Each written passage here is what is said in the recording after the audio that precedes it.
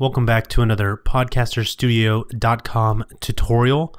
On today's lesson, we're learning how to use iTunes to create an mp3 file. So we'll start off by launching iTunes and going into the preference panel. And you'll bring up a box and you'll go to import settings and set it to mp3 encoder. And then custom will bring up another box. Now you can set the bitrate. 96, 128, and 64 are your various options depending on quality and size you want. 96 is a nice medium. 44.1 stereo, joint stereo works out good for podcasting. Click OK. And OK again. And OK once more. And iTunes is set up for podcasting.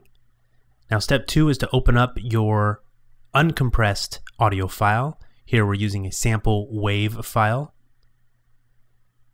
And you'll simply put that on the desktop, right click, and open with iTunes. It opens up in iTunes. Pause from playing. And right click and select Create MP3 Version. And it'll quickly create an MP3 for you. And now the final step is to include some ID3 tags, metadata info that displays in the person's media player. Right click, select Get Info, go to the info box. You'll see it's an MP3 here, so you know you're working with the MP3 is what you need to be, not with the original WAV file. Insert any title you like. This is just an example. Some of the things I like to fill in for my ID3 tags, information that's displayed on people's media player. I'm putting in an artist name here. That's me. A year. You may or may not want to put in track numbers. It's your personal preference. I'm putting in the title of my show here for the album, The Podcaster Studio. And again, I'm the composer. I might include something different here. Here I'm putting my name, but usually I also put a phone number that I can be contacted at. And some comments, a brief description of what it's about. And here I'm putting podcast genre. That's how it'll show up in someone's iTunes. Then I'm going over to the options panel. Remember playback position and skip when shuffling. I like to select those.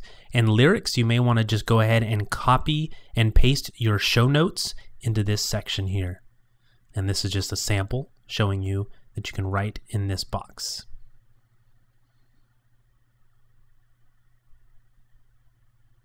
And then finally, the artwork, very important. Add an image, 600 by 600 or 1200 by 1200. Depending on where it's going to be displayed, a different size may be needed.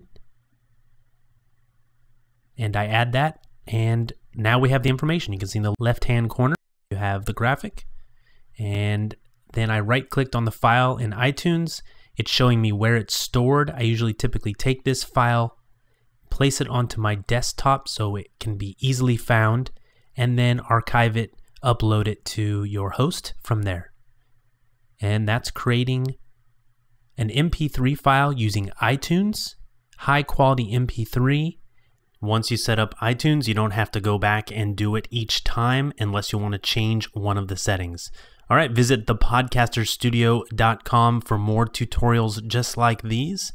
And you can get in touch with me on Twitter @PodcastHelper for any of your other podcasting questions.